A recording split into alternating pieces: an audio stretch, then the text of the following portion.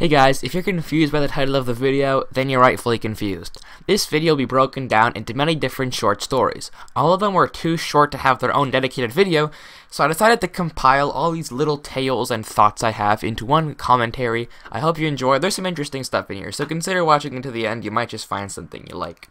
But, of course, we're starting off, the man who dreamt he was a butterfly, and it became a religion. In my history class, we were learning about China in the early ages of 300 BC. But once upon a time, in China, there was this man called Lao Tse, and he wrote a story called the Tao Te Ching. Now, the Tao Te Ching is a very sacred text for the religion of Taoism. Now, Taoism, whether it be spelled with a T or a D, is one of the two main Chinese religions at the time of 300 BC. And as of that, we were learning about it in class. Now, for my history homework, we have to look out through a bunch of readings, all with interesting facts like trying to imitate water, or believing everything and everyone has a soul that can be purified. Taoism is very nice. It's a very nice religion. However, there is one story in particular about a guy named Chong Tzu. I'm sorry for butchering all these names, by the way. And he had a dream once. Yeah, he had a dream. He dreamt he was a butterfly. Why? Nobody knows. He just was a butterfly. And in his dream, he was flying around, not realizing it was a butterfly. And then when he woke up, he's like, wow, I was a butterfly. And then this sparked revolutionary ways of thought, as he then began to question, am I really a man? Or am I just a butterfly, dreaming that I am a man? I think you're a man, too. I think you're a man. Has anyone ever told you the meaning of the word scapegoat? We use scapegoat as a term to refer to something or someone that we can latch an excuse onto. Like if I broke my mother's vase, I can blame it on my brother. Hence, he is the scapegoat. Well, there's actually a very traumatizing story behind how this came to be. And, well, that story is very simple. A long time ago, there was religion. Wow, who would have thought?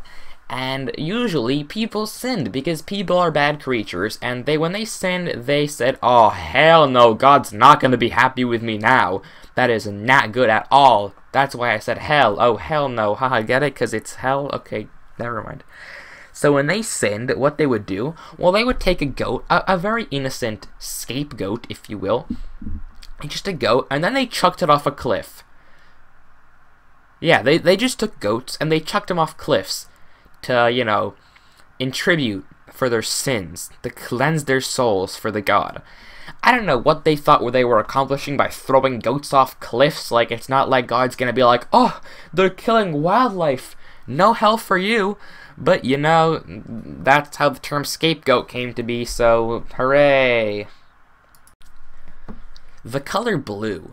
It's a color we've always looked at, and I guess none of us have ever been really thankful for the color blue. Like, you've never looked at a color and said, wow, that is such a beautiful color. I am so glad I have a name for that color.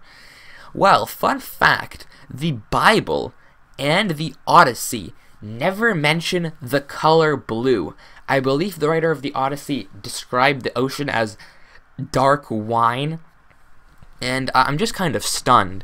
If you translate the Bible or you look through any Bible word finder, you're not finding the word blue. It's just not there. Why? Well, I don't know. There's many odd stories on the internet on how the ancient people didn't have any use for the color blue, and they just didn't have it as such. But no, there's an ocean. There's water. Why wouldn't you have a word for that color? It's the color blue.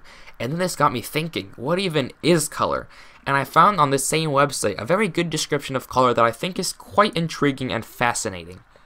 And that is, we look at color as the colored pencil or marker that we would use to paint it in a picture.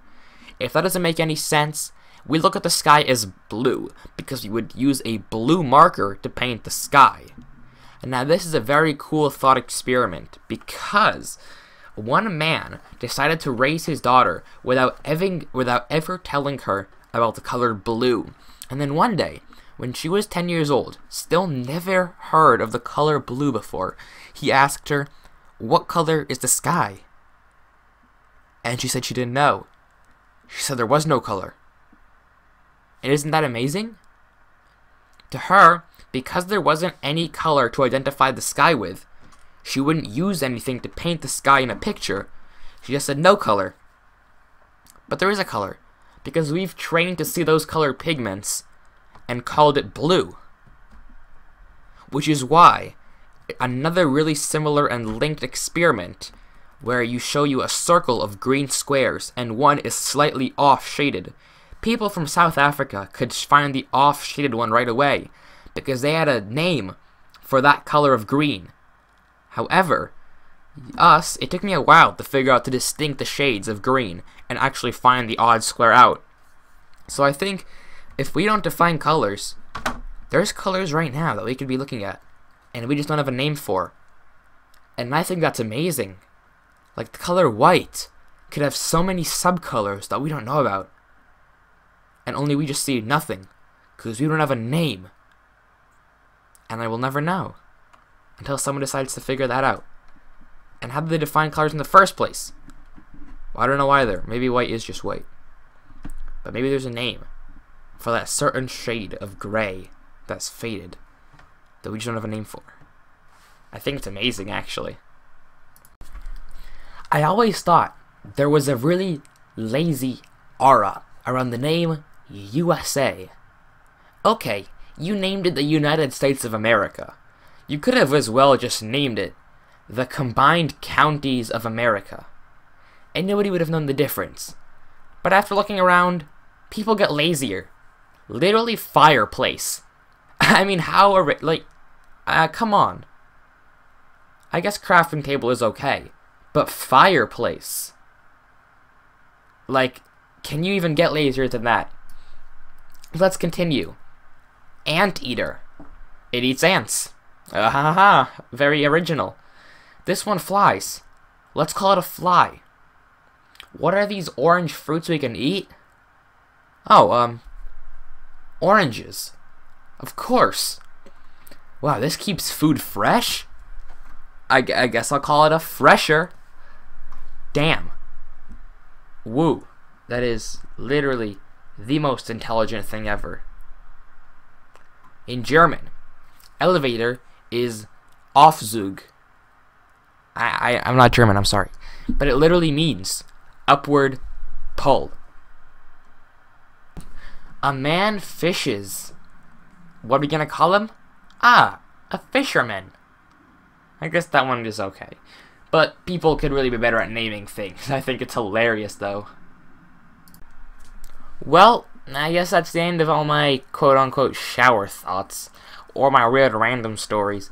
I hope you guys enjoy this video and the Skywars footage to go along with it. I'll see y'all next time, tomorrow. Peace out. Bye.